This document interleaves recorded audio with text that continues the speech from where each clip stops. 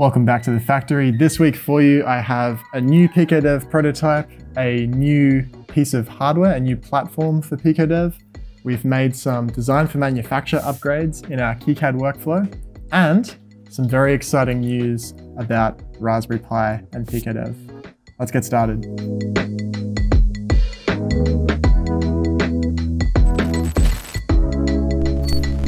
And first up is a new part. This week we are prototyping the PiicoDev pressure sensor. This is using a MS5637, and this is just a barometric pressure sensor, like on our atmospheric sensor, but this one only measures barometric pressure. And so of course you can infer altitude from that as well. Tested with the PiicoDev libraries, we just need to panelize it, send it off, and make some guides. You've seen the PiicoDev platform for Raspberry Pi Pico. I also spun one up for microbit. So now you can have a microbit project on the bench and just lock it down with your sensors and your prototyping circuit. And you can put it away, get it back out, and everything is still connected and stable. Of course, it looks pretty similar to the platform for Pico because all I really had to do was to remove this footprint for the Pico expansion and add this footprint for the PiicoDev adapter for microbit, just on the left side of the board here. And the adapter is just held on by two standoffs. And I had my concerns that that would be a little bit flimsy, but actually you can engage and disengage the microbit quite happily, just cantilevering off those two standoffs. No worries. Up until recently, to begin work on a new piece of PiicoDev hardware, a new PiicoDev module, I've just been copying an old project and deleting the old hardware that I don't need, putting in the schematic symbols for the new parts, and then relaying out the board, keeping as much as I can. The design decisions around the placement of the holes, the logos, the headers, they can all stay, but it's just really that main part in the middle and any supporting components that need rework. To make things a little more scalable and to prevent things like drifting in spec, if you copy one project and then copy it again and copy it again, you've got this chain of decisions that might have been made along the way, and now one project has drifted in intent from another.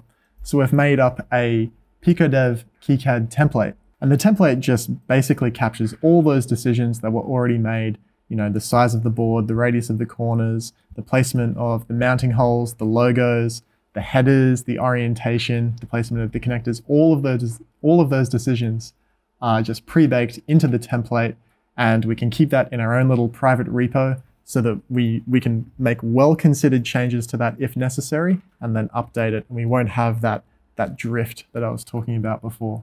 And I'm super happy to announce that a bit of a long-term project is drawing to a close. The PiicoDev Unified Library now works with Raspberry Pi, and that's just awesome. What that means is the same sensor with the same example code and the same .py driver modules all work on either Raspberry Pi Pico, microbit, and Raspberry Pi single board computers. That's not even MicroPython, that's actual Python. Now I realize up until this point, the unified library, I was probably leaking little bits and pieces here and there, but it was probably a pretty opaque topic. So I've put together this nice little diagram just to help out. The PiicoDev Unified Library for Python and MicroPython. When you connect your dev board to a sensor, all you want to do in your Python code is to call something like sensor.read. This could be temperature sensor.getDegreesC. And that's the simple experience that you want to have in your user code. You want reading that temperature to be really easy. What that will call is in the device module. The device module basically handles that device. It handles the temperature sensor, so it will read the data and do any conversions of that raw data. In this case, in my example, I've got something like the read method and setting data equal to read register. Maybe you want to read data out of a specific register and that's meaningful for temperature. And then you want to return, you want to do some math with that data. In this case, I'm just returning data times 100. Maybe that's the scaling that you need to do. So the device module basically abstracts accessing the right registers and doing the right conversions. However, there's nothing there that actually says how to drive those I2C pins, how to actually package the commands that you want to send and send them over the bus. And that's what the unified library is for. It handles the hardware part, of the equation. I2C hardware is different on, say, a Raspberry Pi single board computer than it is on a Pico. And so that's where the unified library comes in. It's the part of the equation that basically says, when read register is called, it's the part that says, if Linux, do this, and if MicroPython, do that. So what does that actually mean? What do you need to do to make that work? Well, it seems like the way to solve the problem was to make everything, no matter what development board you're using, to make everything look like MicroPython. So what this means is, for the Raspberry Pi, we need a memory read function, because this laser distance sensor looks like a 16-bit address device, which is unusual for I2C devices, but we'll take it because it's very useful. So the Raspberry Pi needs to be able to perform that operation. The problem is the SM bus, which is I2C on Raspberry Pi, it doesn't have natively the ability to do that.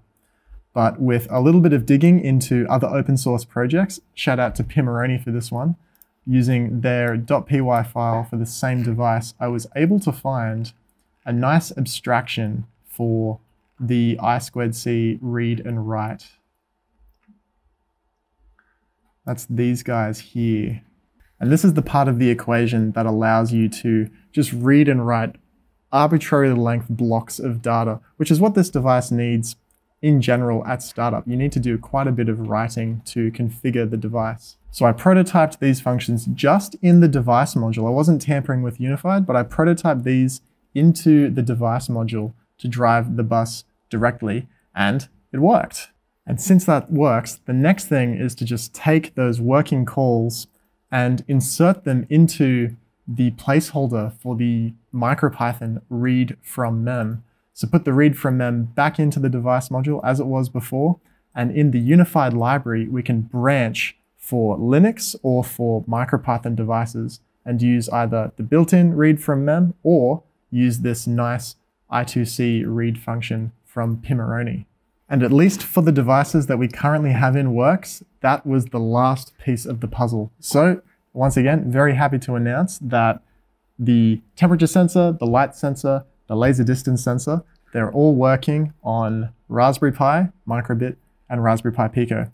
By extension, they ought to also work on just other vanilla normal implementations of MicroPython, say PyCon boards, etc. And along the way, while all that work was happening, the PiicoDev Unified GitHub repo collected its first pull request from a user called Random Smith. So good on you, Randy. Thank you if you're watching this episode of The Factory. And so this pull request is all about the unified library's extensibility for using pins that are not the default pins used for a particular development platform. And last week I mentioned that we did a design update for the motion sensor, the PiicoDev motion sensor board for the MPU 6050. You can see here the design revision with the IC the right way up this time and some legends to show what direction is what. And finally, what do you think of this style of content? Do you like to see more of the hardware stuff, more of the design and design choices in the electronic side of things? Do you like seeing the work and the decision making that goes into the code base side of things? Let me know your thoughts. Of course, if there's something you want to see a little closer, or if there's something you wish we would cover, just open a thread on the Core Electronics forums. And until next time, thanks for watching.